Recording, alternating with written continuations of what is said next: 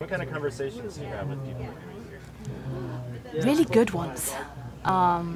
Deep ones. That's what's so cool about people here is it's like I said, it's like finding other people who get you. So some of the conversations is listening in. I mean, being woken up by Reverend Barber and just so many inspirational speakers. Last year was very healing. Actually, the first year was very healing. We're Catholic lesbians, so we live in that very tense margin. And to be able to come here, especially in 2013, and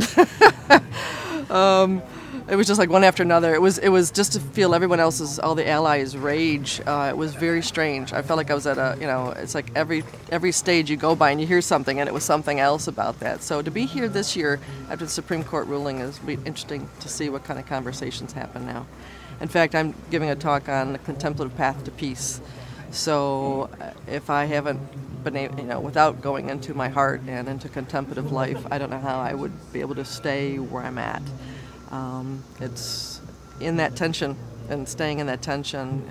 The good thing, not fitting in anywhere, Catholic lesbian engineer artist, it drove me into the heart of Jesus to stay sane otherwise.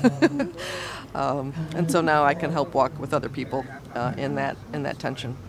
If you can't make it this year, plan to come next year because there is nothing else in American Christianity like this place.